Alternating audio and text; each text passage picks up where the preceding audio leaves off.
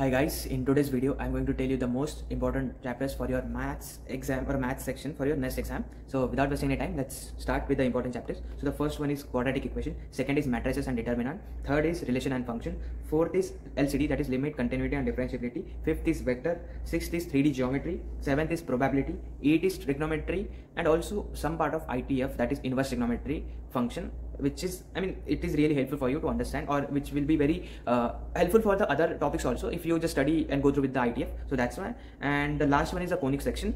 In conic section also, you just mainly focus on circle and parabola, which are have a high chances of coming in exam, but also don't just keep aside the other parts like hyperbola and others. So that's why just study whole, but keep your main focus on circle and parabola. So if any question comes on circle and parabola, you just not miss it and you do properly.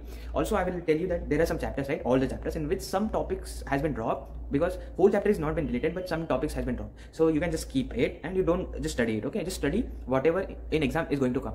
But sometimes what happens is, if you have to understand the topic which is going to come in exam, you need a prerequisite of that topic which has been dropped, right? So necessarily you have to study that topic also.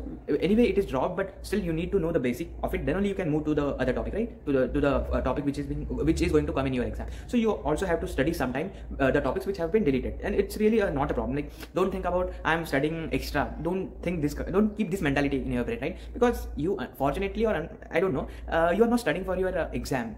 Also these topics are going to come in your BSMS also, and you need to study there also. So why not you just know the basic of this in 12+2 only, right? You should know these things. So that's why sometimes it's necessary to also study the deleted topics also.